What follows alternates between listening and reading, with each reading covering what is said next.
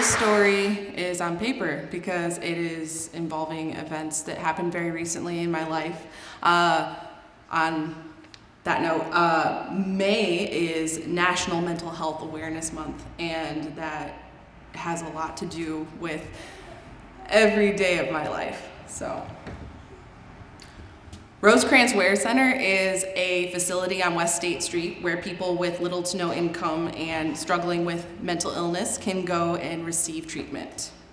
Triage is the name of a room in Rosecrans Wear Center that has a circle of green reclining chairs and a kitchen area with a long table. There's a TV and a refrigerator that is filled with applesauce, pudding, juice.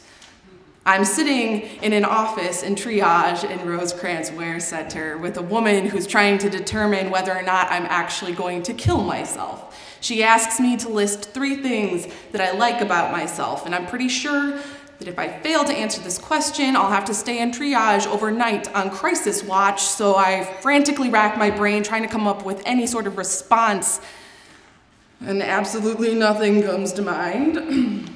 Luckily for me, this lady, after talking to me for about another hour, decided that I was okay and that I could get to go home.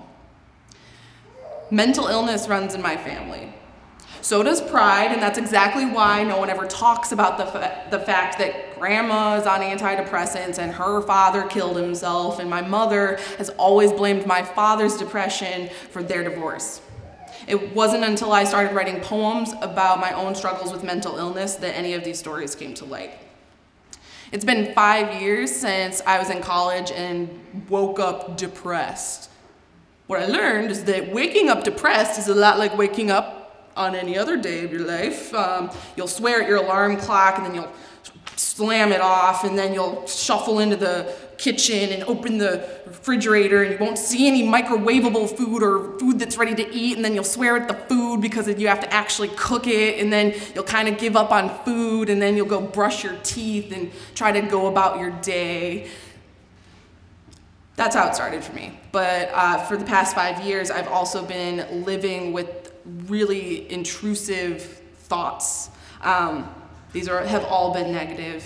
Mostly thoughts telling me things like, you know, life isn't really worth living anymore. It's kind of pointless. It's not worth doing anything. You are pointless. You are pointless. You are pointless. No one could ever actually love you. If they say they love you, it's probably just because they pity you.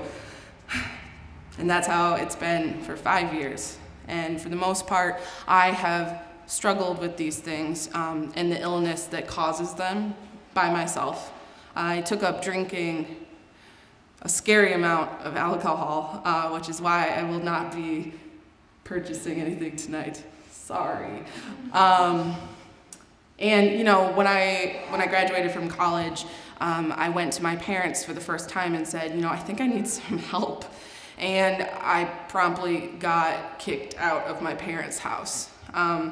That caused a lot of my thought process to involve extreme violence against myself. I started hurting myself. Things were just really unbearable. This actually also meant that I destroyed pretty much every romantic or friendly relationship that I had, because the negativity in my head meant that I really struggled with trusting people, and I was really bad at communicating. And that really only made me feel more alone. You know, I was already thinking every day that I was worthless, and the fact that I was pretty actively destroying any relationship with someone who would want to be near me did not help that at all. And looking back, I realized that the proud part of me never wanted to get help.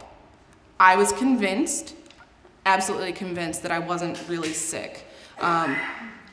When I started reading up on depression and things like that, they state a lot of typical symptoms. I didn't have a lot of them. I was like, well, I get out of bed, I brush my teeth, I still go to work, I go to class, I graduated from college with honors, I am not sick. And that's not to judge people who have experienced things differently than me. Absolutely not.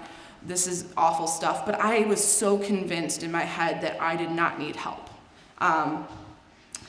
And that basically shaped my life for years. This idea that I'm okay, I'm fine, while simultaneously destroying the important parts of my life.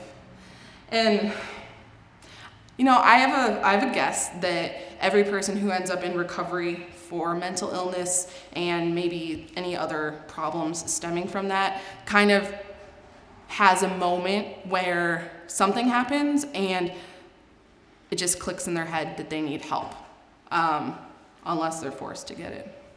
That is something I honestly believe, and that moment for me happened 4 days ago.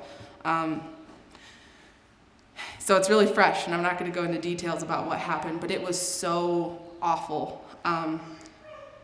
The things that I did were so terribly awful, and I felt so incredibly guilty. It was excruciating. I didn't know how I could possibly get through this. Like, I was sitting on my couch for like 45 minutes thinking about different ways I could kill myself, and felt guilty for not killing myself. I'm like, I am so worthless that I can't even end my own life, and it was awful. It's really hard to explain to someone who's never been there, but it was the most excruciating guilt that I've ever felt in my life. And through that, there was something in the back of my head that kept telling me, you know, if you're really feeling guilty about this and it's not some sort of like self-pitying guilt, you're gonna do something to change this. And that was the moment that I decided to get professional help for all this, basically the illness that was causing all these horrible things to happen in my life. I made the choice to not let it rule my life anymore. And so it's really interesting because this is a process I'm currently going through. And it's been really strange to learn that it was hard to say goodbye to that person that I used to be. The person who was incredibly sick, who did not want help, who did not need help.